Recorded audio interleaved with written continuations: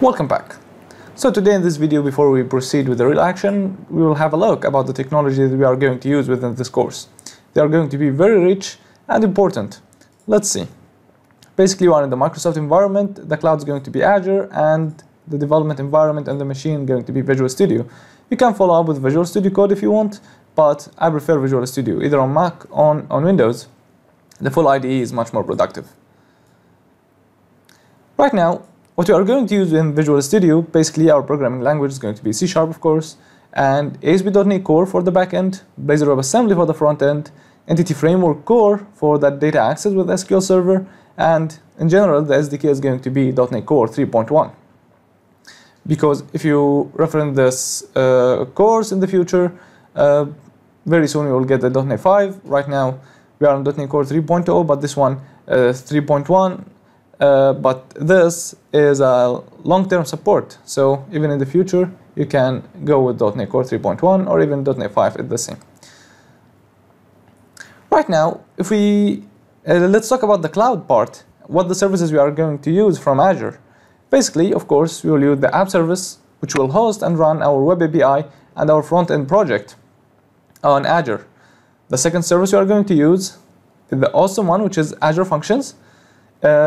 Azure Functions will allow us to run jobs in background or long-running tasks based on a specific trigger, or maybe it could be run manually, but we will adjust them to run after a specific trigger happens.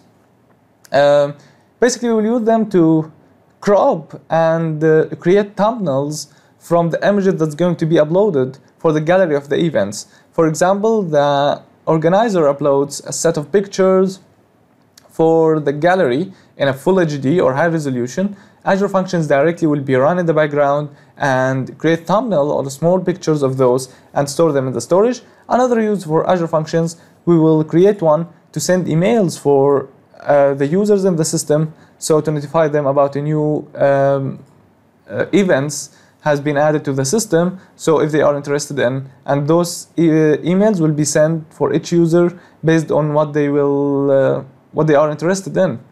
We'll track this via the likes and comments or attendance of the users for specific events. The data store is going to be SQL. We will use Azure SQL databases to store the data.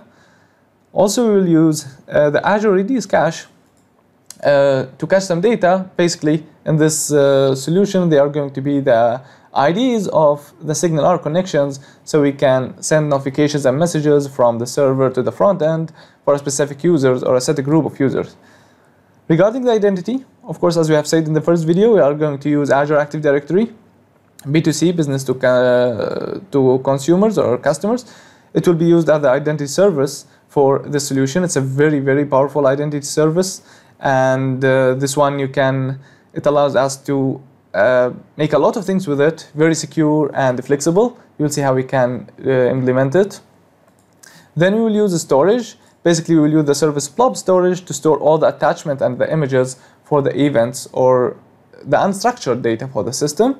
And we will use the Azure SignalR service, so we can send messages and notifications in real time to the customers or to the users of the system to notify them about anything happening right now in the system.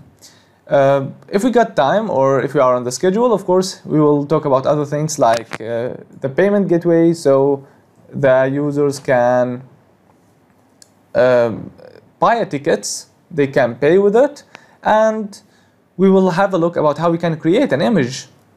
So the tickets are going to be created and printed from within the system. We will try our best to cover as much as we can, but for the time being, those are all the services that you are going to learn and use within this course. So in the next video, we will start to initialize our development environment with all the tools required. So thank you so much for watching, and see you in the next video.